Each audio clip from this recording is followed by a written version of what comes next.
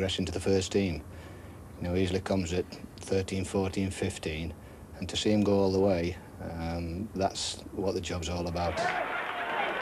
Nobby has first-hand experience of the system. Well, to be back at Manchester United again, it's a dream come true. I supported him as a kid, came through the system and became a player. And as I say, now my job is to work with Brian Kidd along with the 11 to 16-year-olds. Brian's been doing all of Manchester and doing a great job. And my job now is to coordinate the rest of England and Ireland, Scotland or whatever, and to get the kids to come here. The scouts find them, we go out and look, bring them here, and then we coach them, Brian and myself, and hopefully then they pass on to Eric, go through the system and become players. And now that'd be great to have the same thing happening. So what happened to Brian and myself? Chief Scout Les Kershaw has a network of talent spotters to call upon as United look for players who'll fit into their plans. Does he get his tattles in? Would you say it'd be worth a further look? Yeah. Today, Brian Kidd, star of United's European Cup winning side of 1968, has the chance to play a vital part in the future of the club. I'm the director of the Centre of Excellence. Also, I'm bucket and sponge man for the B team. I also look after everything local, i.e. the scouts, I direct and delegate the games they go to. The Centre of Excellence is licensed by the FA, which allows us to bring 4 age groups in, under 11s, under 12s, under 13s and under 14s.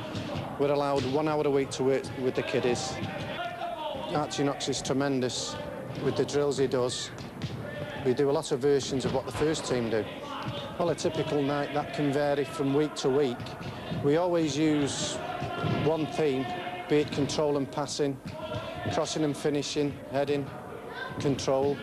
It would be nice to feel one of the lads make it, because when I was 14, there was nothing like this. And 5 years later on, I played in the first team in the European Cup final, and who knows? Youngsters outside Greater Manchester become the responsibility of Joe Brown. I'm the Youth Development Officer, and outside of Greater Manchester, I'm expected to recruit talented boys from 12, 13, 14 years old. We have scouts in all areas outside of Greater Manchester. Say a boy you spot at 13 and a half, then at 14 you can sign him on a schoolboy form, which means associates himself with a football club. Between 15 and 16 in his last year at school, he can play for our B team, that's our 4th team. Then, assuming he's progressed well and you offer a trainee playership, he leaves school at 16, then he becomes a junior professional. He plays in the A team, then he graduates to the reserves, and hopefully by 18 or 19 he's made the first team. Under Alex Ferguson, greater emphasis has been placed on the search for new talent and the development of young players. And although it may be several years before it plays its greatest role in the future of the club, already players are emerging who've come through schemes like YTS. Lee Martin.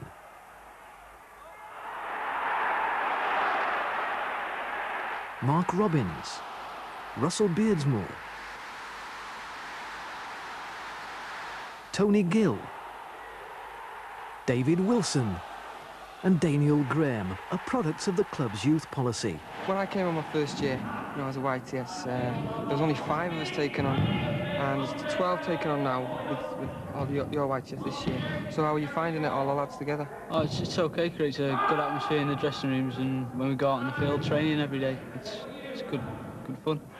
Lee Sharp became the find of the 1988-89 season after being snapped up from Torquay United, where he too had been on the YTS scheme.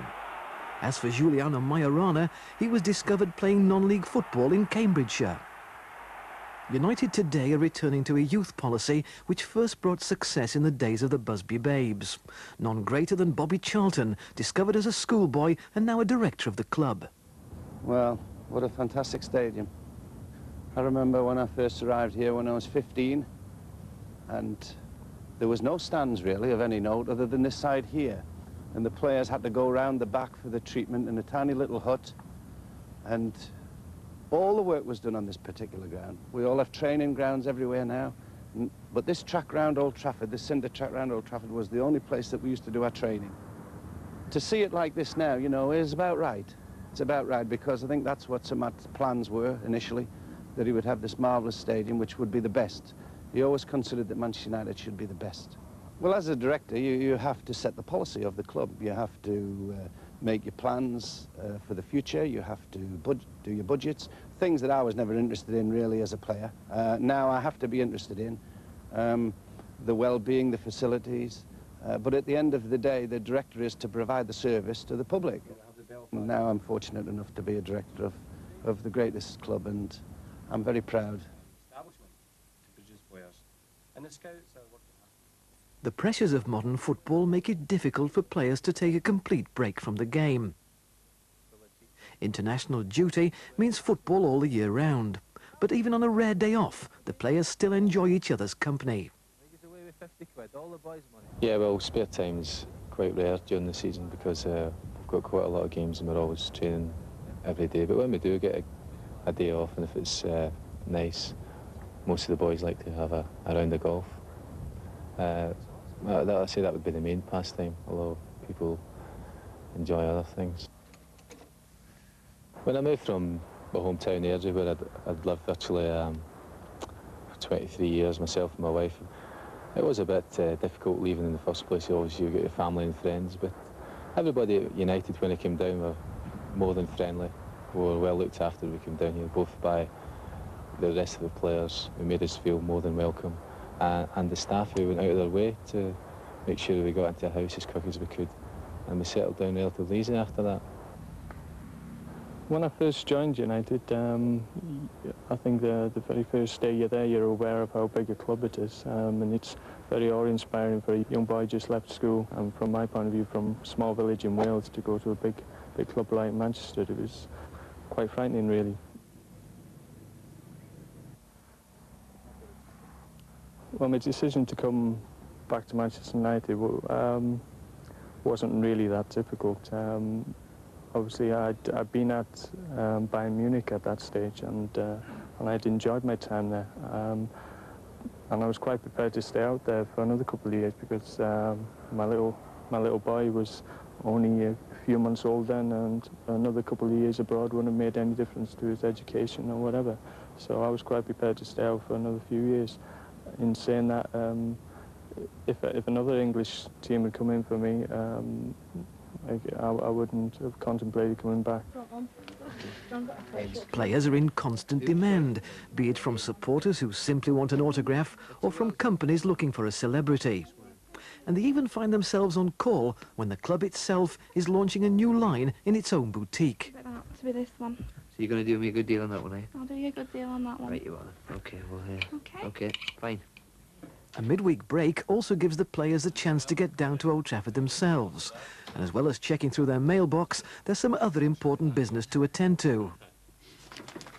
Your wages there, and your Wimbledon tickets are also attached, as well as Coventry. It's Tuesday night now. Oh, why is that, Cal? To do with, I think, Liverpool-Everton. There's your this week's, because I haven't seen you for about a month.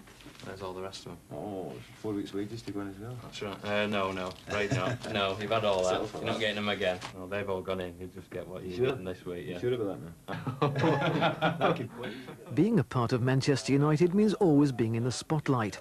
And for Chief Executive Martin Edwards and Alex Ferguson, their working day rarely ends.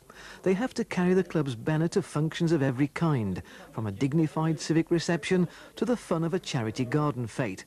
And it's the same for the rest of the club's senior staff, as Old Trafford hosts yet another event. Tonight, it's a tribute dinner to Jimmy Murphy, the Welshman who picked up the club from the ashes of the Munich air disaster, and who was assistant to Sir Matt Busby for more than 2 decades. And United's most famous manager is here to honour his old pal. Old Trafford houses a giant restaurant complex, and its function rooms are used for everything from a business seminar to a celebrity dinner.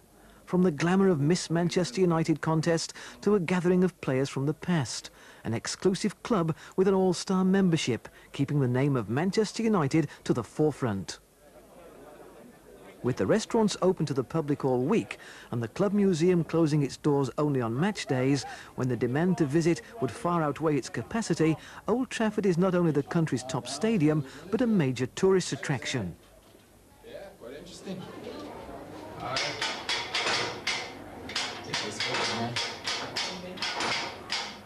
this is brilliant. The museum holds many priceless treasures, from Newton Heath's first trophy to the glories of 1968. And even for those who follow in the footsteps of the famous, there's a fascination. That blue top over there, got a white mark on it.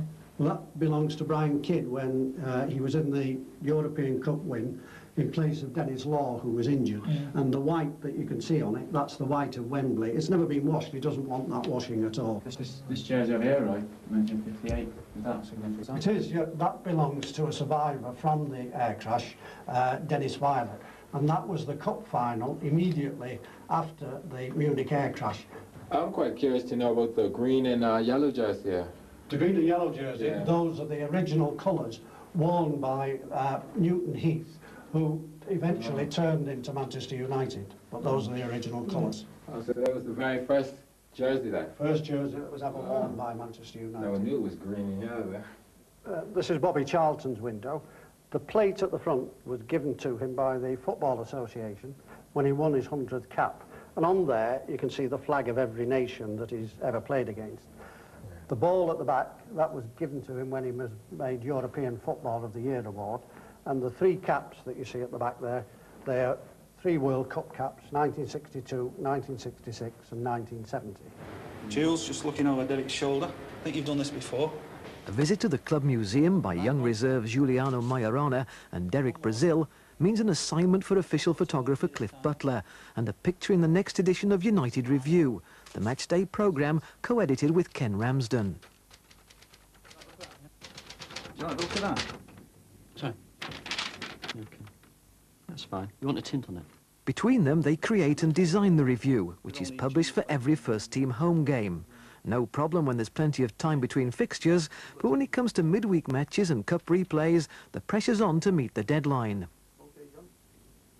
All the youngsters together. The reserves have a midweek game, so Alex and Archie lay out their plans together with reserve team coach Brian Whitehouse. Well, I accept that, boss. I mean, the first team's the most important thing, and it'll be good for the youngsters in any case. I guess they'll get a bit of experience from playing in the game. Well, I know it's been hard on you because I've taken all your major players out of the reserves for our own needs in the first team.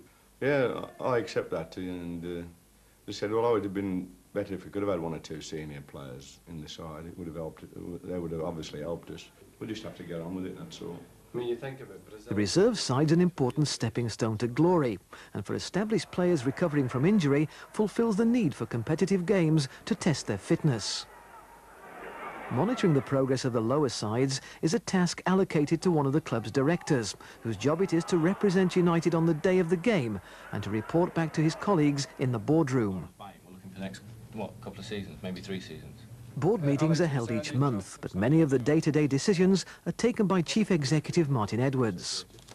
I became involved with Manchester United mainly through my father. He became a director in 1958, in fact the day after the Munich air disaster, which was about the time I started following them on a regular basis.